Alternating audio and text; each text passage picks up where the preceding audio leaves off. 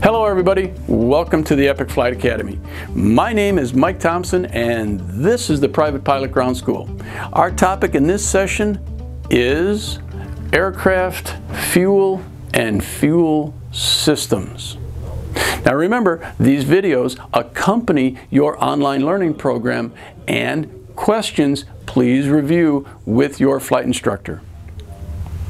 So let's talk about aircraft fuel before we talk about fuel systems.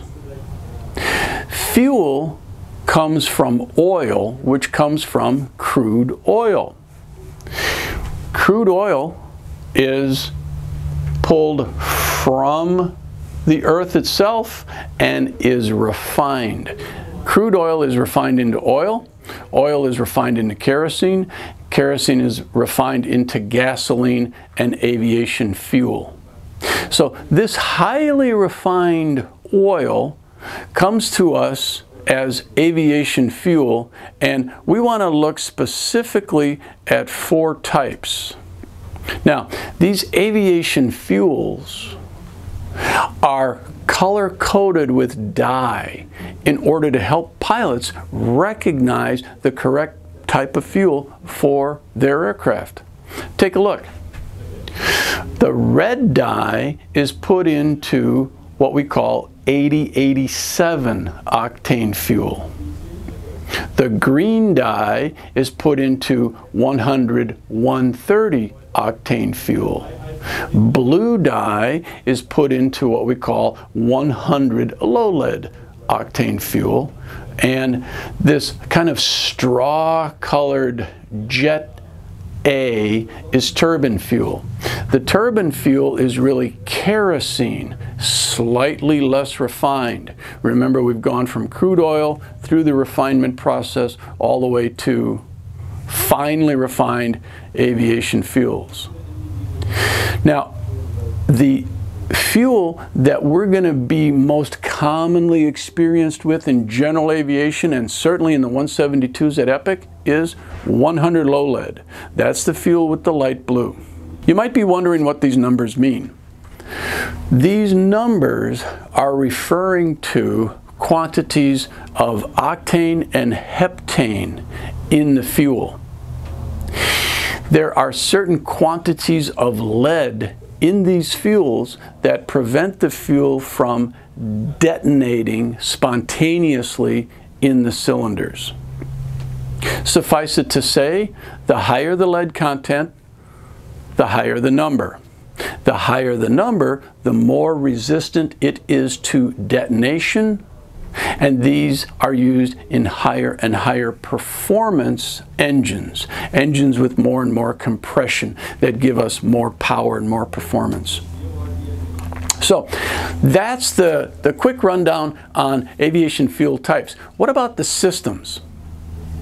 When we look at aircraft fuel systems, we divide them broadly into 2 categories: gravity fed and pump fed. Well, that's exactly what they are. The gravity-fed systems are like the one on your 172. The tanks are up high in the wings. Remember, it's a high-wing airplane. And the fuel is fed by gravity down into the fuel system. Well, take a look at a low-wing airplane. I don't know, maybe we're flying a Piper Cherokee, for example. It's a low-wing airplane, and these wings are in the tank. Well, gravity is not going to help the fuel get to the engine. In this system, fuel pumps move the fuel from the tanks to the engine. So those are our 2 broad categories. The major difference, high wing versus low wing. Now let's take a look at these in a little more detail and see what they have in common. From the high wing fuel system, the fuel flows down and to a fuel selector, and then to some type of a sump or filter system. Well, take a look at the low wing system. It flows from the tank to a fuel selector to some type of a sump or fuel system. Okay, from there the fuel flows toward the engine. There are going to be some engine-driven pumps and auxiliary-driven electric fuel pumps along the way. Well, they both have that in common. Take a look at the high wing system. From the fuel selector and the sump, we see a pump, and ultimately we get to either a carburetor or a fuel injection fuel-air mixture unit we talked about in a previous lesson.